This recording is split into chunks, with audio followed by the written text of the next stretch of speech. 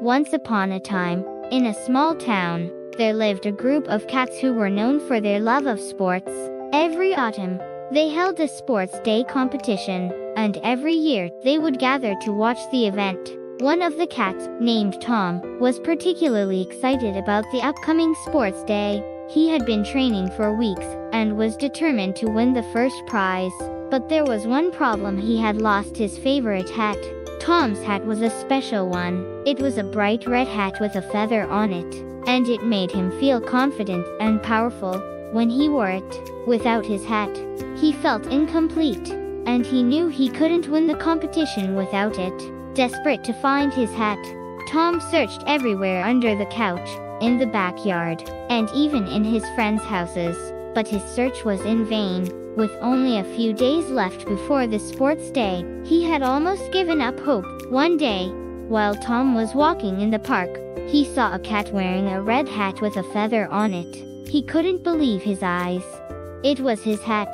He ran after the cat, but it was too fast for him. He followed it to a large tree, and as he looked up, he saw a whole family of cats wearing different hats. Tom climbed up the tree to see what was happening, and he realized that the cats were having their own sports day competition. They were playing games like tree climbing, leaf catching, and acorn rolling. They even had their own prizes, including a shiny gold acorn and a sparkly leaf necklace. Tom watched in amazement as the cats cheered and played, and he realized that winning wasn't everything. He had been so focused on winning the sports day competition that he had forgotten to enjoy the process.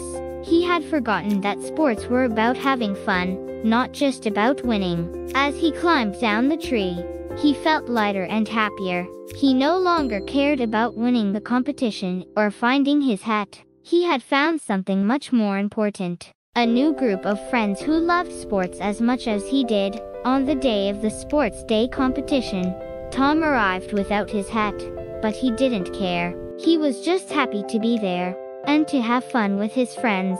He played games, cheered for his friends, and laughed until his belly hurt.